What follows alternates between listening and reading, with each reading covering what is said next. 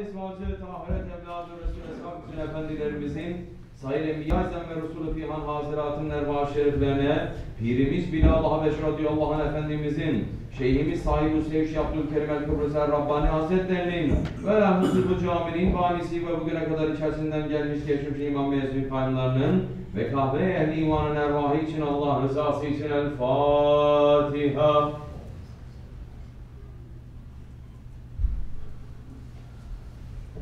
Euzubillahimineşşeytanirracim. Bismillahirrahmanirrahim. İnnallâhe ve melâketehu yusallûne alen-nebi. Ya eyyühellezîne âmenû sallu aleyhi ve sellimû teslîmâ.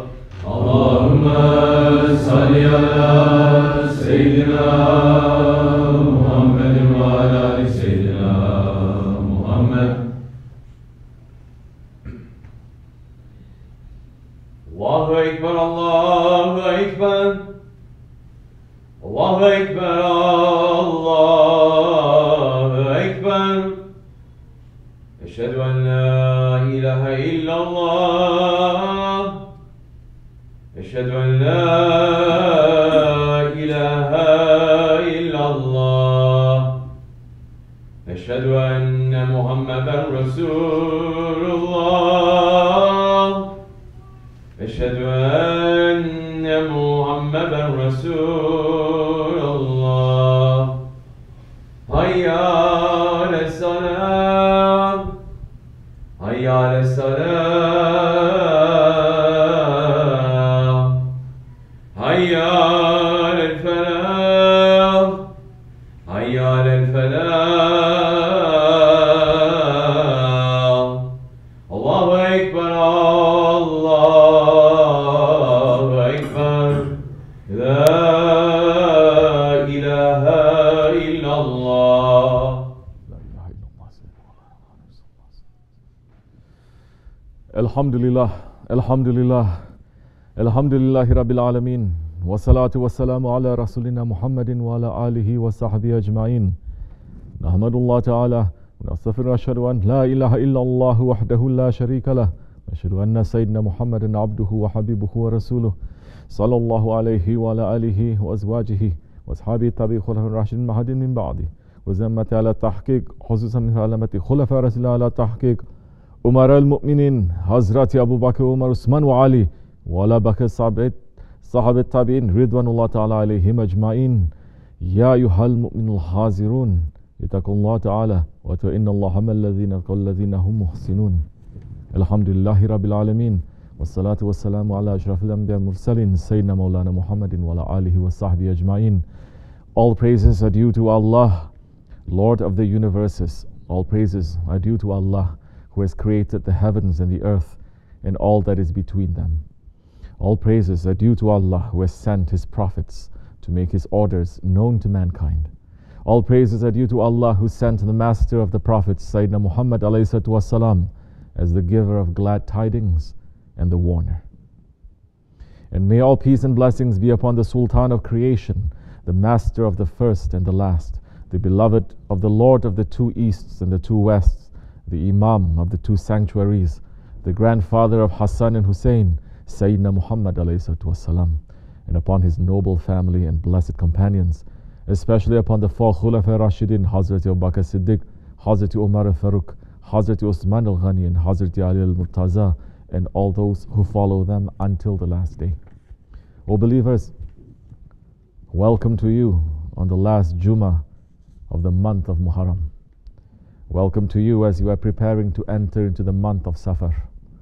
We are asking our Lord Allah subhanahu wa ta'ala for protection from the heaviness of this month and to let us reach safely to the month of the Habib, to Rabiul Awal. O believers, Allah subhanahu wa ta'ala has established the ruling of Islam in the Quran Karim. In Surah An-Nisa saying, Bismillah ar-Rahman ar-Rahim, obey Allah, obey the Prophet, and obey your rightly guided leaders. Sadaqallahu al-Azim. Who is a rightly guided leader? Presidents and prime ministers who gain their power through bribery and corruption. The rightly guided leaders are those who are in obedience to Allah and His Prophet. The rightly guided leaders are those who tell us to live for Allah and His Prophet, who call from dunya to akhirat. The rightly guided leaders are those who remind mankind of the orders of Allah. And this is how Muslims lived for 1400 years. But today Muslims have lost our minds. Muslims who have lost our minds to say we don't need this ayat. We don't need anybody. We can choose our own leaders. We can make our own ruling system. Just like Nemrut, we are saying, to Allah's ruling is the skies, to the ruling of this earth, it is ours. There are only two kinds of ruling systems. Either it is a ruling of Allah, or it is a ruling of taghuts, the ruling of evil ones. These are the only two categories. Allah subhanahu wa ta'ala has revealed His orders in the Holy Quran. And the protocol that has been established by divine law is that the orders of Allah are shown and established through the prophets and through their inheritors. That is how the ruling system of Allah has always been established on the earth. Allah's representative in this world sets the laws of the heavens upon the land. But today's people, like we said, they have become like Nemruds, saying Allah can have His laws in the sky and we will have our laws on the earth. We want to be the lords of the earth. We will make our own laws. We don't need His laws. We are very smart. We are very modern. We are very advanced. We are very civilized. Allah's laws are barbaric and old-fashioned, hasha. Our laws, our theories, our philosophies, they are civilized. We will rule ourselves. This rebellion has brought disaster to mankind for more than 100 years. And that is why the world has sunk into endless problems.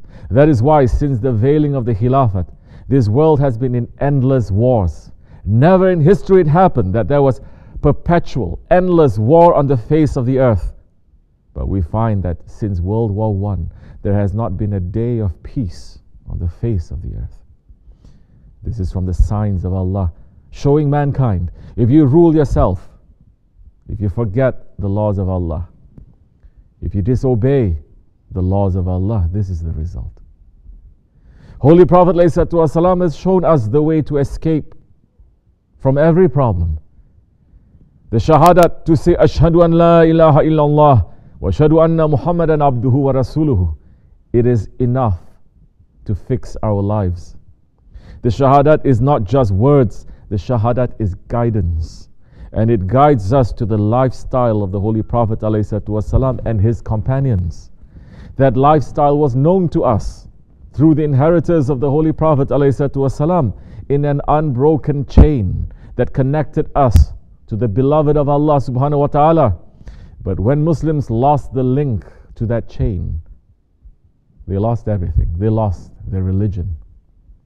Our Shaykh Abdul Karim al-Kibrisi Rabbani Qaddasallahu Sir is saying, everyone is running and saying, I do as I like.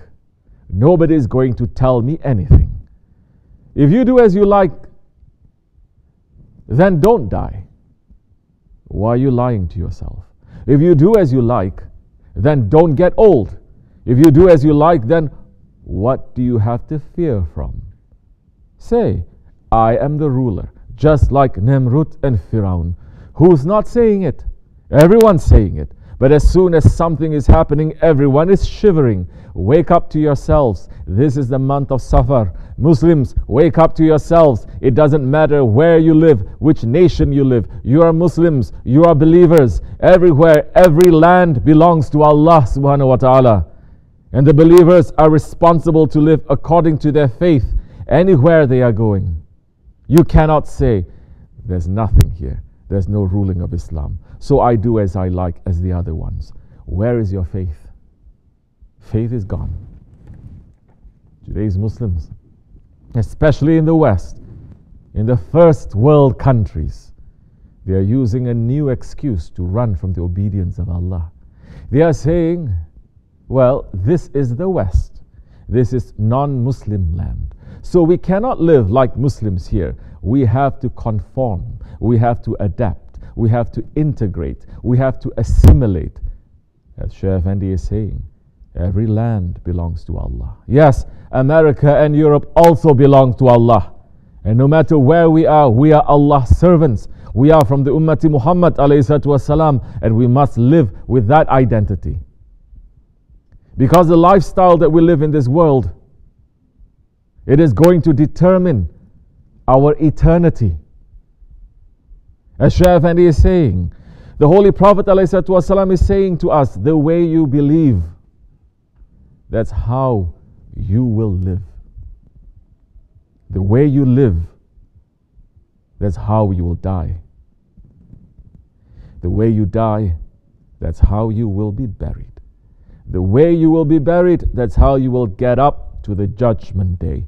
Watch yourself. Look at yourself. Say to yourself, am I happy? Am I happy with this situation that I'm living in right now? Is it enough for me to get up for the judgment day like this? Ask yourself. Don't lie to yourself.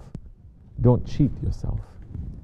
You may cheat the whole world. Today's people are lying to the whole world, left and right. At least don't lie to yourself. Look at yourself. Look at your actions and say, do you like it? If you like it and you say that it's according to the life, according to Islam, then continue. Because that's how you are going to die. If you don't like it, then correct yourself. Don't delay it for tomorrow, because Azrael is waiting for you tonight. Maybe your name is in that book. But the Muslim nation forgot about that also. They don't want to remember, and they don't want to be reminded by death. And Allah is reminding us, His Prophet ﷺ is reminding us, saying to us, keep that alive. Keep yourself alive with that remembrance. Otherwise you will forget about Akhirat, you will fall into the wrong ways of dunya, and you will be in trouble. You cannot come out from that mess later. So it is not enough to simply say we believe and think that we are going to be in safety. The belief needs to take root in our hearts, and it needs to be shown in our lifestyle. We must constantly be asking ourselves and checking ourselves, do I still have faith in this moment? Do I still have my faith? And is my faith showing through how I live? Or am I hiding my faith with the way that I live? Because we are living in the most dangerous time when Muslims are losing their faith daily. We are living in the time that the Holy Prophet ﷺ warned us about, saying, run to do good deeds before fitna come like patches of dark night. When a man will wake up as a believer, and by evening he will be an unbeliever. Or in the evening he will be a believer, and by morning he will be an unbeliever, selling his religion for some worldly gains. We have no guarantee of our faith, but we have a guarantee of death. What is the hadith saying? People will sell their faith for the dunya. Dunya is not just wealth. Dunya is also saying, to fit into society, we will change our faith. Allah will understand. Dunya is saying, to have worldly power, we will erase the hadiths that our enemies, they don't like. Dunya is saying, to become modern, we must accept every evil and every wrong lifestyle. We must not even say anything or think anything about them. We cannot enjoin what is good and forbid what is evil. Yes, and in that way the Muslims are selling their faith left and right. May Allah protect us from that. We have to be checking our faith. The awliya Allah are telling us how to do that. Our Shaykh is telling us. The believers are those ones that when their Lord is remembered next to them, their hearts start shivering. They put themselves back to the line again.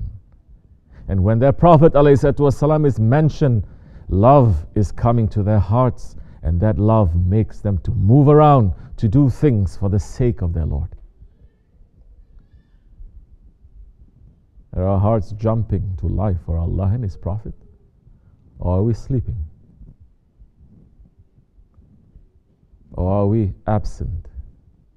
Is the love of Rasulullah ﷺ the driving force in our lives? Or is it the love of our family, the love of our work, or the love of what others may think of us? That love, the love of Allah and His Prophet and what they think, is what made Islam spread from east to west. It is not just the spread of Islam from east to west. It is to bring down ignorance. It is bringing down tyranny from east to west. That love is what brought the civilization and peace of Islam all over the world. That love is what caused the Ottomans to establish the ruling of Allah with justice and peace all over the world. Does that move us? Or did our hearts become cold and dead when we hear those words? Or worse, do we start saying back in our hearts? Are we like the rest of the 21st century man who has become lazy and useless, sitting all day in front of the television, in front of the computer, in front of the phone, showing off to the whole world, sitting and not living, sitting and becoming consumers, consuming media, consuming food, consuming entertainment, sitting and losing the dignity, becoming worse than animals? As Allah subhanahu wa ta'ala is saying, Bismillah ar-Rahman ar-Rahim, and we have certainly created for hell many of the jinn and mankind. They have hearts with which they do not understand.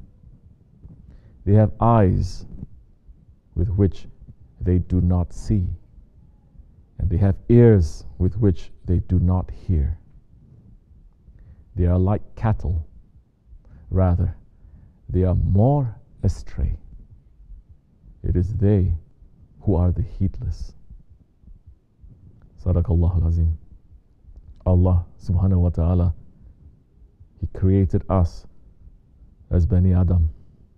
Allah subhanahu wa ta'ala, He honored us. We were not created to be useless. We were created to live and to die for Allah. We were created to represent Allah subhanahu wa ta'ala. We were created to reach to the heights of our humanity through the love of the Rasulullah alayhi wasalam. That's how we check our faith. If that is what is motivating us, then we have faith. We check our faith by asking ourselves, if I go to the grave this moment, will the window of my grave be open to paradise or to hell? When a man thinks like that, his worry becomes akhirat. His thoughts, his obsession becomes akhirat, not dunya. Because dunya cannot be the priority of the believer. The believer's priority is the next life. This is the dua of the Holy Prophet ﷺ. Ya Allah, do not let the dunya to be our biggest worry. Do not let it be the limit of our knowledge. And do not let it be the limit of our aspirations, of our hopes. Today's people believe that they have reached to the heights of knowledge and intelligence, but there is a test for intelligence too. The test for intelligence is, are you saying the shahadat? Are you believing in shahadat? Are you living the lifestyle of the shahadat? Are you preparing for your grave? That is the definition of intelligence given by Holy Prophet ﷺ, who is saying the most intelligent person is the one who often remembers death. The intelligent one is that one who understands that to live shahadat, he must obey Allah. And that to obey Allah, he must obey the Prophet. And to obey the Prophet, he must obey his rightly guided leaders. Without this intelligence, a man cannot be successful in Akhirat. It is impossible. Our Shaykh is saying that if a man does not obey his rightly guided leaders, if not, then you are a disobedient one. You are a disobedient one to the Quran Kareem. And then, not 5 times a day, you may pray 55 times a day. You may recite the Quran all day, all night long. They will ask you, have you been with the Salihin? That's what Allah is saying to us. Be with the Siddiqs, the Salihin, with the righteous people. Be with them. Have you been with them? Being with them is sitting and listening, asking, learning, moving. He is not saying to you, be one of them. He is saying to you, be with them. Being with them, slowly, one day maybe something will pass to you and you'll become one of them. If it's not, in the judgment day you will say, I was with this Salih, I was with this righteous one, I was with this awliya, I was with this Shaykh. And Allah will put us together with those whom we love. That is the instruction for how to live a clean life and how to be acceptable in divine presence. But the ego of 21st century man says, I don't need to follow anyone. I don't need Salihin or Siddiqin or awliya. I have myself. I can teach myself. I can read books. I can use my own intelligence. I can go straight to Allah. Those who are following, those who are with the Salihin and they are not learning from them, and they are not obeying them, are even worse condition. This is the ideology of Shaitan. We are on the way of the Sahaba Kiram, the greatest humans after the prophets. And they never said, Allah said this and Allah said that. The Sahabis always said, Rasulullah ﷺ said this and I heard it from him. This religion is not founded on books. Even the Kitabullah, the book of Allah, the Holy Quran, it is not a physical book. It is the uncreated speech of Allah subhanahu wa ta'ala that is conveyed to us through His Rasul alayhi salatu wasalam.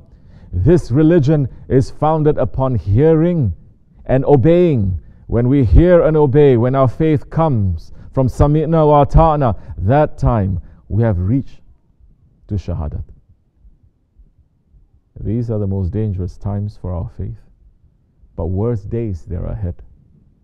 We must guard it carefully. To guard it, we must be with those of real faith. We must be with those that Allah subhanahu wa ta'ala is saying, they have no fear and they do not worry.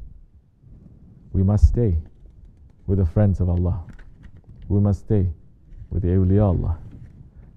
And the awliya are telling us that the month that we're about to enter is very heavy. We must take care from it. Shaykh Effendi is saying, this is the month of Safar.